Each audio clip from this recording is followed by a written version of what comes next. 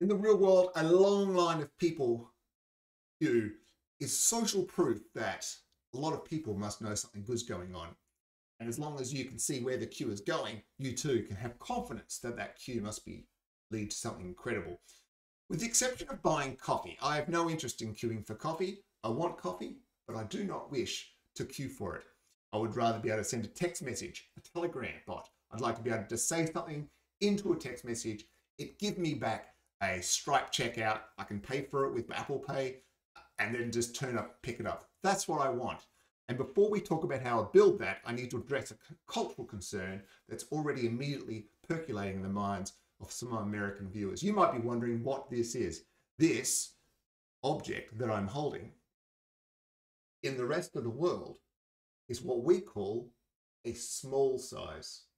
Anyway, I want to walk through a demonstration of what we can do with a text chat, whether it's SMS, whether it's Telegram, any sort of chat system that you wish to give your customers. Could we let people buy coffees and teas, etc.?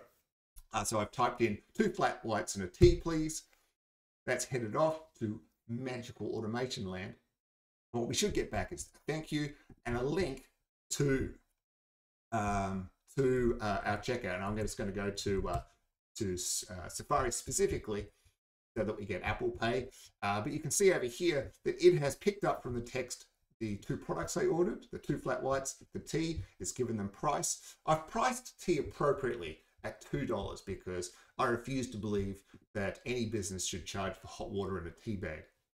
And so, and of course, you know, however you wish to set up Stripe, you can then make additional suggested orders as well. We could then use Apple Pay. I'm on my phone at this point, of course, not normally on a laptop, and I can pay with Apple Pay, Google Pay, and I am done. I would then head back to Stripe.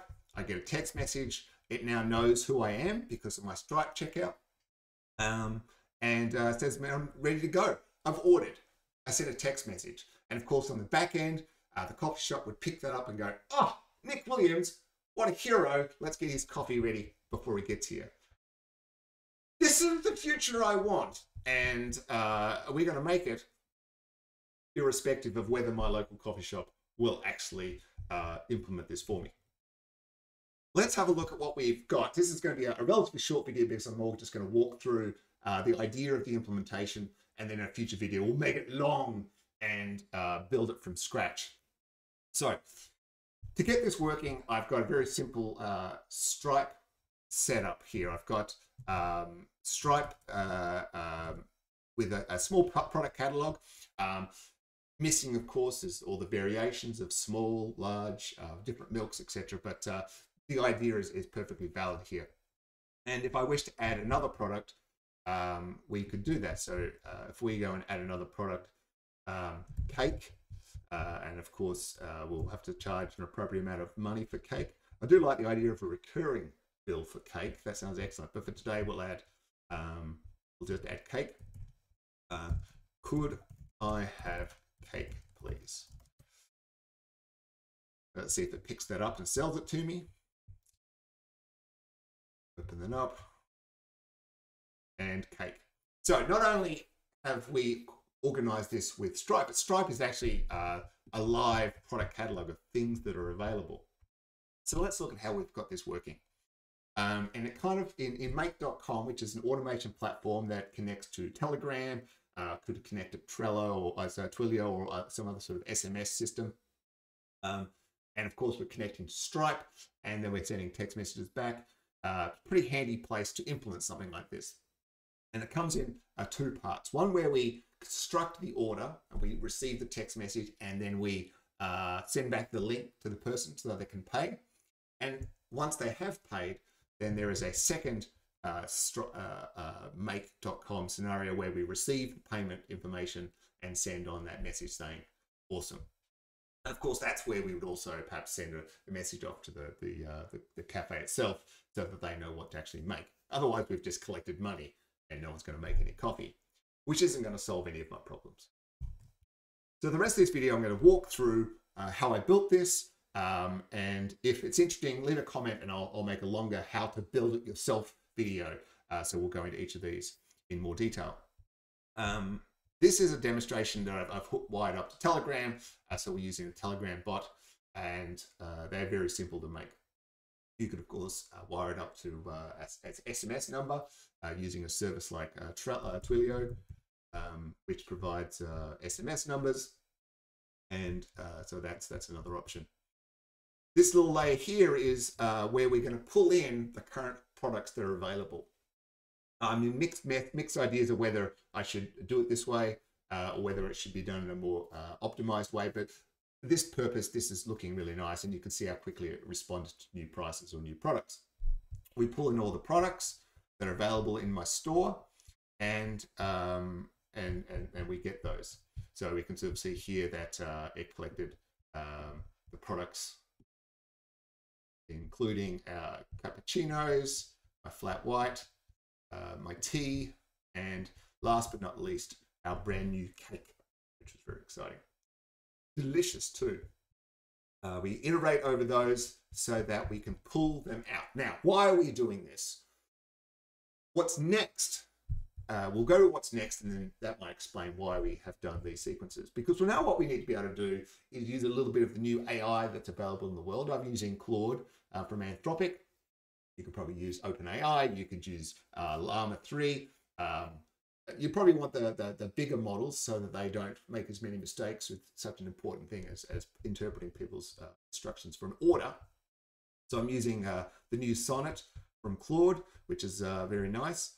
And we'll come back to this in a second. This is some examples. Let's go to the bottom. And you can see here, you're very clever at extracting coffee and food orders from an incoming SMS or text message. Available products. And I've got here a variable. So instead of hard coding all my available products, I've actually made this dynamic. So every time a new message comes in, I recalculate all the products that are available. And more importantly, or in addition to their names, also, what is the Stripe product or price ID? So I know what to charge them. I've got some ideas of milk, so I haven't really implemented that yet. In fact, I'm going to remove that as not relevant in the current demonstration. You will extract the different product orders and how many they want. You will return a JSON object, which is like a structure that we like to use in Make, with the required key of action that either is an order or do nothing. If someone just wants to chit chat, currently we at least want to not accidentally try to sell them something. We should just do nothing. And if they do not really want to contain a purchase request, if they're just saying something nice, then just return action. Now, what does an order look like? Because that's what we really want to know. So I've given some examples earlier on of what an order looks like. A small skinny cap, which is an Australian terminology for a light milk cappuccino. Small, earlier demonstrated, it is a smaller size. You probably can't even get this container in the 48 states of America,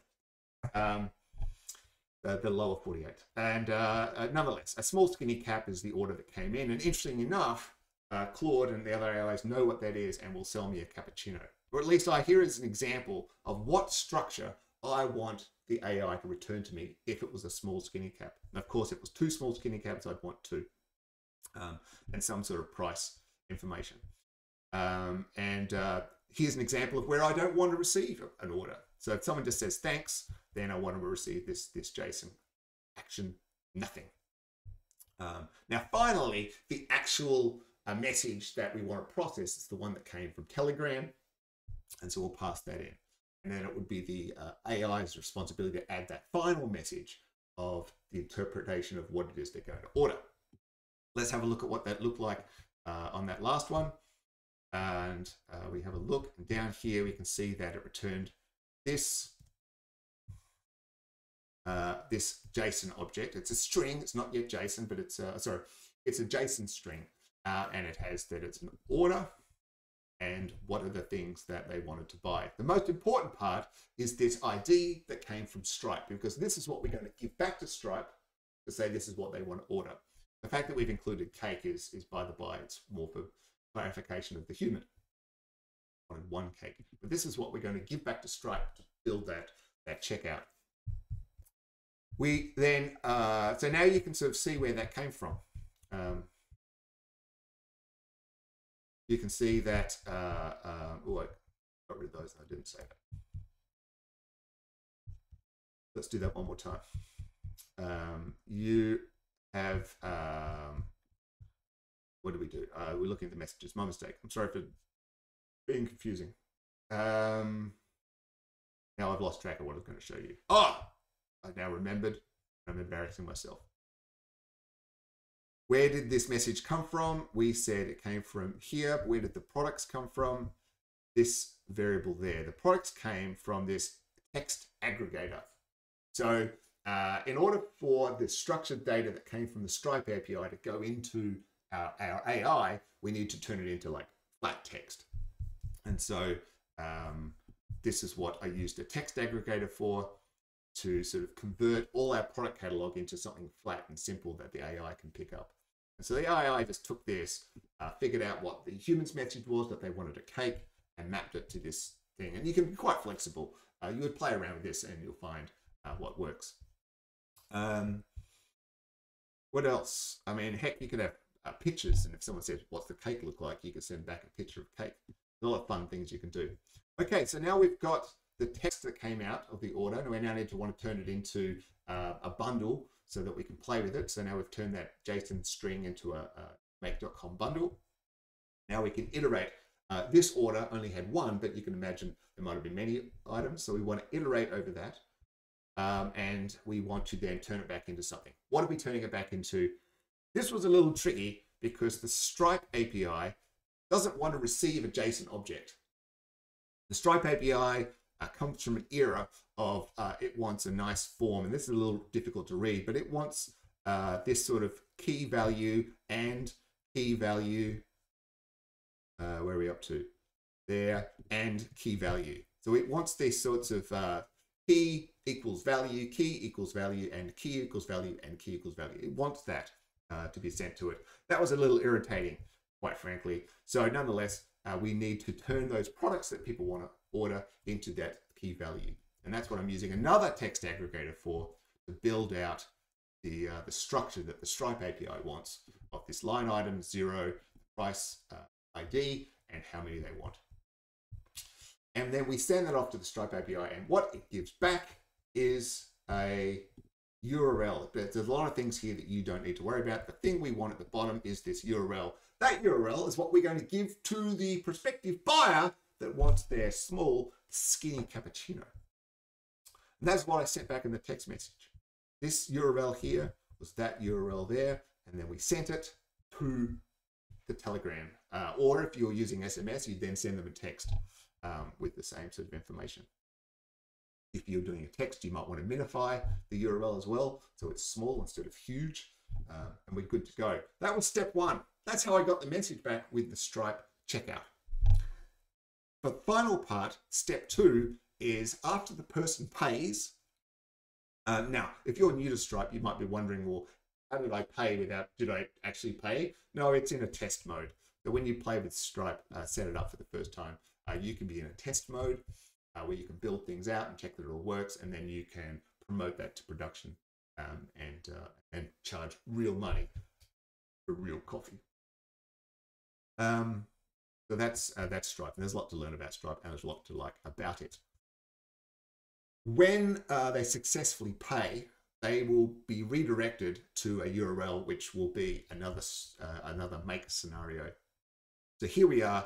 The request comes in, and all we get back was the Stripe checkout session, which doesn't contain any information. We have to go and fetch that information. So we take that ID, we go back to Stripe, and this could be a minute or two, 5 minutes later, however long it takes for the person to actually decide to, press pay, press OK on the pay, whether they put their credit card details in, whether they use Google, Apple Wallet, etc. And so then we come in here, and we basically just take the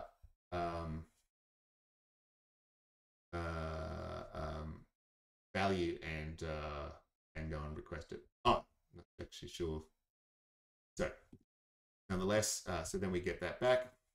We get all the details about the purchase, and and then we say thank you, etc., etc. And that didn't look as right as it should be. So we'll fix that when we do the big video for the walkthrough.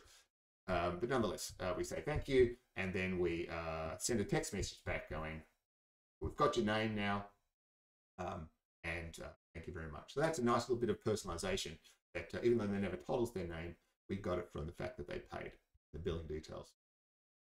And that is the walkthrough of how you could build, especially how you could build a text-based purchasing system for any set of products, really. It could be a big, long set of products, and the AI will match the words that they want and match it to products.